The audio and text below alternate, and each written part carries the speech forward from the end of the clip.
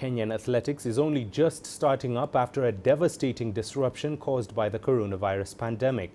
The country is gradually opening up the sport, and as renowned athletics coach Colm O'Connell recounts, athletics could be forced to change to adapt to the new normal. CGTN's Saddique Shaban has more. This is a morning routine and ritual at the St. Patrick's Athletics Camp in CGTN, Kenya. Coach Colm O'Connell meets his trainees, a group of 4, for the day's training.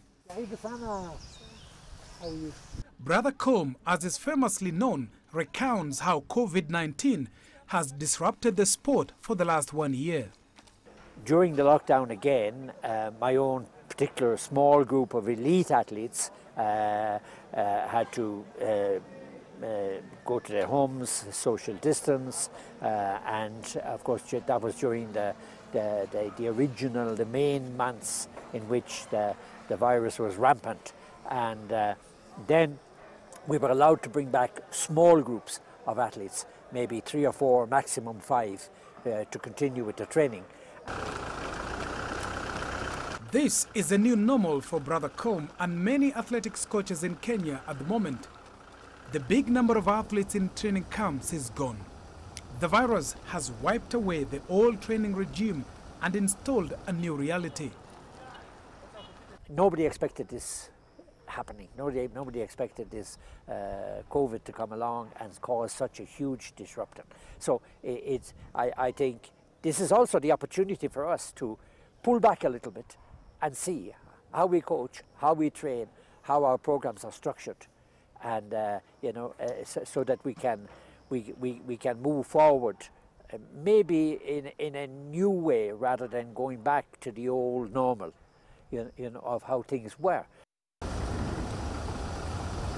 Brother Colm says the sport of athletics must adapt to new ways of survival as a result of the coronavirus pandemic.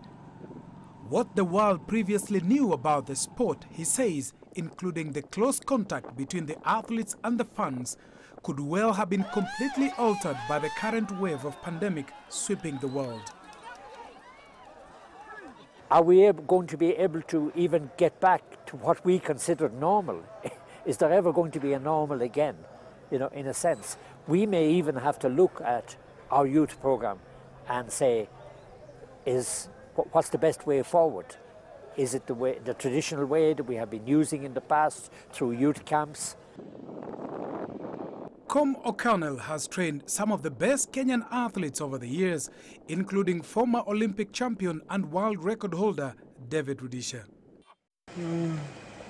45 years since he relocated to Kenya, the Irish priest says he's not yet done with the sport. At 73, he still personally drives out every morning and supervises the training. I made up my mind from the beginning that I'll stay at grassroots. I'll stay at this level. I'll stay nurturing young people, developing young people.